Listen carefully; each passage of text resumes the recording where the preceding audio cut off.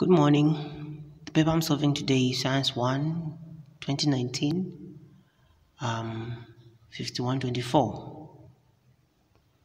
Question 1. The diagram below shows four identical metal bars placed between two wooden blocks on a ruler. What is the diameter of each metal bar? These are the four metal bars, 1, 2, 3, 4. And then their total length is 12 centimeters because when you look at this, the scale is in centimeters, and these are actually centimeters. From here to here it's 10, so just count these 1, 2, 3, 4, 5, 6, 7, 8, 9, 10, 11, 12, and then there are four of them, so each one has a diameter of 12 divided by 4, giving us 3. The answer is C. Number 2, which of the following would change the period oscillation of a pendulum? Length of the pendulum would definitely change the period because the arc being covered by the bulb will actually increase the arc distance. C. Question 3. The diagram below is a graph showing the movement of a car over a period of 70 seconds. What distance was traveled by the car while its speed was decreasing? Decreasing meaning it's this triangle here. Did I do the right thing? So the formula for the area of this triangle is the distance this car moved when the speed was decreasing. Therefore, an acceleration was reducing or negative. So HB, our height is a 20, so 20. Then our base is this is a 10. Okay, so I made an error here. It's supposed to be a 10. Okay. So this is our decreasing portion. So decreasing, 10 times 20 is 200. 200 over 2 is actually 100 meters. Okay, so my answer there is 100, meaning the answer is A, not this one. I think I took the first triangle, I didn't look properly. So our answer there is A, not C.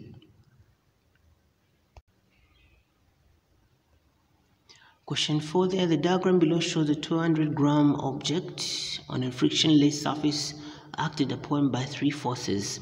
Okay, that's our 200 gram. These two forces, this is the same as this is 7 Newton, this is 6 Newtons. Which of the following is correct about the acceleration and direction of movement of the object? Direction will be to the right, therefore to my right. Then acceleration will be caused by a resultant force of 1 Newton because you have to subtract.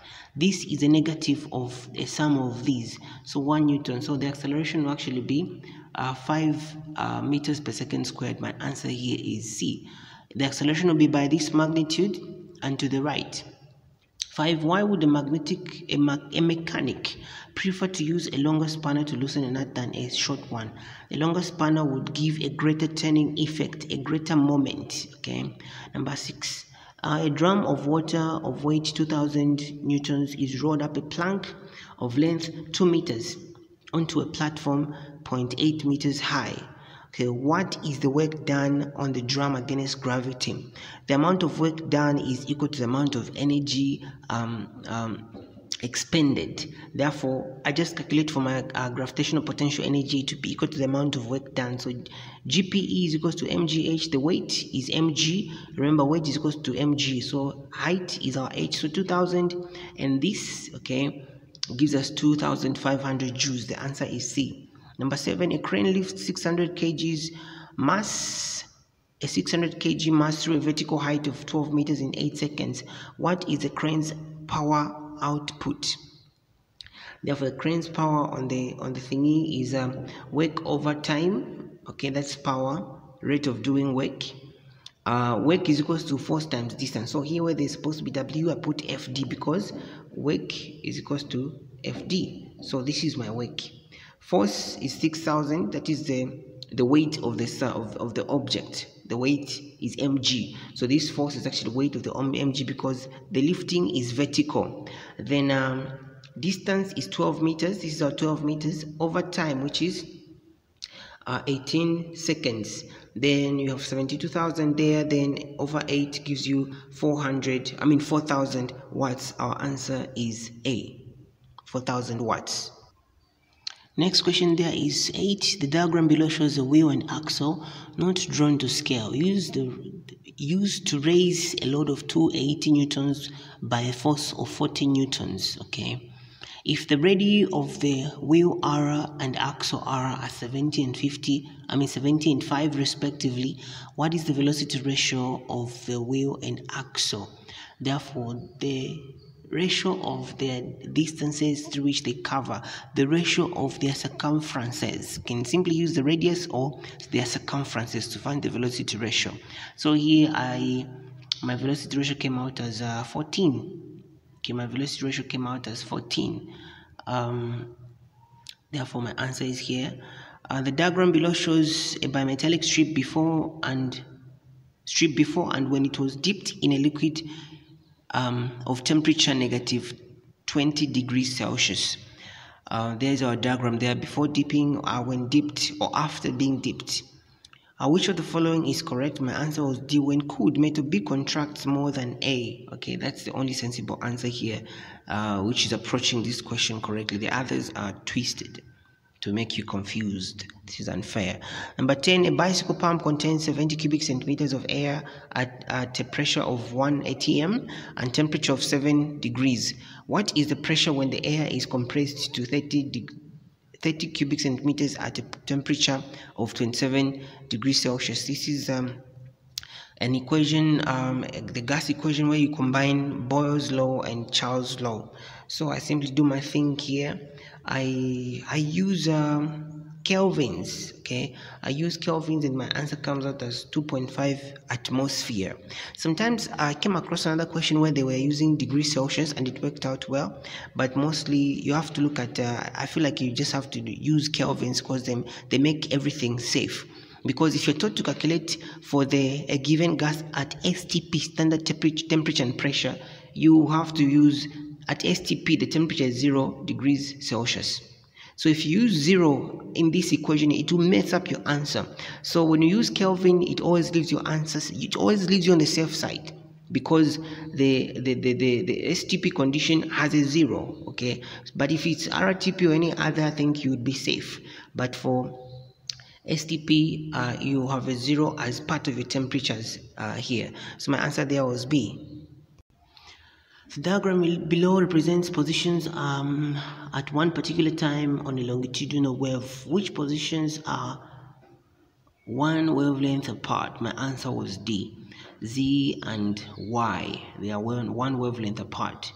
Remember that a compression and a rarefaction creates one cycle.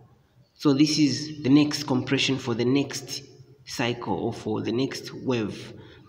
12. Which one of the following sound frequencies has the highest pitch? You have to look at frequency. Frequency, the higher the frequency, the higher the pitch. Pitch is the sharpness of sound, so D. It's like on a guitar. The smaller strings vibrate faster, hence they produce sharper sounds. 13. The diagram below shows a ray of light from air to a rectangular glass block. Which of the following equations can be used to calculate the refractive index of glass? You have to look at the angles that are measured against the normal. This is our normal there. So this is the angle of interest, and also this one. 2 and 4 are not really directly part of our calculation. So this is the angle of incidence, this is the angle of refraction. And if you're trying to calculate the refractive index, you always take the angle which is on the less dense side. So this would be our angle of incidence. And even if the arrows were pointing outwards, like this one pointing outwards and even this one pointing outwards, we would still take this one as our angle of incidence if we were to calculate for refractive index. So it's going to be sine 1 over sine 3. The answer there is A. That is called Snell's law. 14. The diagram below shows how an image is formed from an object placed in front of a converging lens. The diagram drawn to scale is drawn to scale. Okay. If the magnification, what is its magnification? Oh, I didn't solve this one. Okay, this is all about linear magnification. They have said the diagram is drawn to scale. Okay, you can easily real image inverted centimeters from the lens. Image is real, inverted 18 centimeters from the lens, 4 centimeters high. Let's see, 1 centimeter represents 2 centimeters. That's our scale. Okay, so let me just solve this one. I'll be back. Okay, I'm back. My answer is 2, or 2 times, or times 2, or just 2 here. So put our 2 there. That's our answer. Apart from, I've used this, the height of the image is 4 centimeters, and the scale says 1 centimeter represents 2 centimeters. So these are 2 centimeters, meaning they represent 4. And when you look at our object, this is 1 centimeter, meaning it's actually a 2, because 1 centimeter represents 2 centimeters. So image over object giving me a 2. If not so, you can also refer to what we refer to as linear magnification. You simply divide the distance of the image from the lens, which is 18 centimeters, because these are simply 9 centimeters, and since 1 centimeter represents 2 centimeters, this is 18 centimeters. And then this one is 4.5 from the center of the optic center. 1, 2, 3, 4 and half. Therefore, this is actually 9. So 18 over 9 will still give you a 2 for linear magnification. So sometimes you may not have the size of the image and object, but you still have the linear distances, the linear ratios. 15. A negative charged rod is held close, but not touching an insulated material. Okay, insulated material. Which diagram shows the charges that are induced in the sphere? The rod is negative. The material for now is neutral. This negative will attract positivity. In other words, it will repel the electrons such that this side will be positive, the other side will be negative. So this will be our answer, A. 16. A small heater operates at 12 volts 2 amps. How much energy will it use when it's switched on for 5 minutes? Energy is equals to power times time. Okay. So our power, we simply find the power first, since we have current and voltage. The power is 24 watts. Its power rating is 24 watts, 24 joules per second, or joule second, or volt amp. So here 24 joules per second. Power is equal to energy over time. Okay, this is the same as power is equal to work over time. So our final energy, make E the subject, and it comes out at 7,200. Our answer is D. Okay. Number 7. The diagram below shows magnetic field patterns between north and south pole of magnets. Which number diagrams show the correct magnetic field patterns? 4 was my answer. 4 is my answer. Okay. Study the patterns, then you'll know to say this is supposed to attract, this is supposed to attract. This is not correct because the arrows are supposed to point south. So here the arrows are pointing south, and the magnetic field lines are showing attraction. Number 18. A transformer has 1,000 turns, 1,000 turns in the primary coil. The voltage applied to the primary coil is 230 volts AC. How much turns are in the secondary coil if the output voltage is 46 volts? Use part of the transformer equation. Coils in the primary, coils in the secondary, voltage in primary, voltage in secondary. You replace all the variables, you have this, then make NS the number of turns in the secondary, your subject, then you divide, then your answer comes out as 200 turns. This is a step down transformer. Okay, 19. What is the purpose of X plates in the cathode ray oscilloscope? To deflect electron beams horizontally or side to side. Answer is B. Number 20. A sodium nucleus decays by emission of a beta particle from magnesium to form magnesium. Okay, which equation is the correct representation of the decay? Elements are identified by their atomic numbers, and the atomic number of magnesium is 12. So among these, none of them is representing magnesium. This one has a 9, this one is 11, this is sodium. 13, this is not magnesium. It should be another element on the periodic table, because after magnesium, what follows is, let me just check it out right now. You see element 13 is aluminium, okay? And then I want to come back to this periodic table here. Element 11 is actually sodium, okay? So there's no magnesium. Magnesium should have it. 12 here and any mass there, because it's possible that it can have isotopes. So that ends the part of section A of this paper, and there's no answer here. So I'll make another video for section B. For now, I'll say bye bye.